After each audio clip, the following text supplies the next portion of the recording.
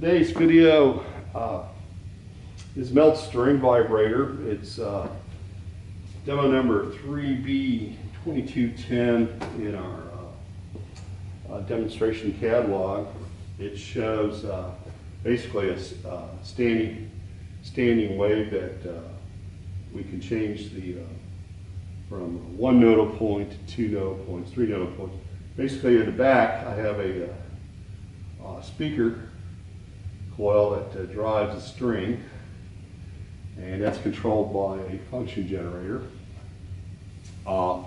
Function generator, it defaults to 1000 when you turn it off, but our staff usually sets it up to the first frequency I'm going to show you. And right now it's showing 17.9, so I'm going to call it 18 hertz. So we're going to send 18 pulses through this. The adjustment for the frequency is this left knob. This right knob is your amplitude knob, and you just turn it up halfway.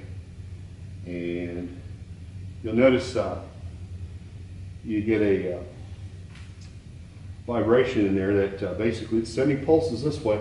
And at the center of the string, you got constructive interference. And if you look at the amplitude of our driver, it's only like so much. This is much greater. So this is the first harmonic or fundamental frequency.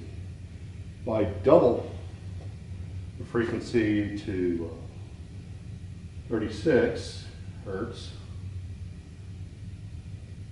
now instead of half a wavelength, I should get, I'll call it good there, it's 35.8. Second harmonic, which shows a full wavelength. Basically you have two antinodes, a node in the center that, if I'm good enough, pinch. And my final showing here, 3 times 18 is 54, so let's go to about 53.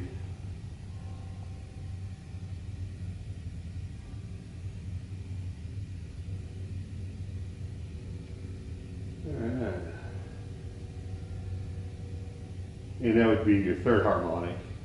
And the bell's about to ring, so that concludes this video.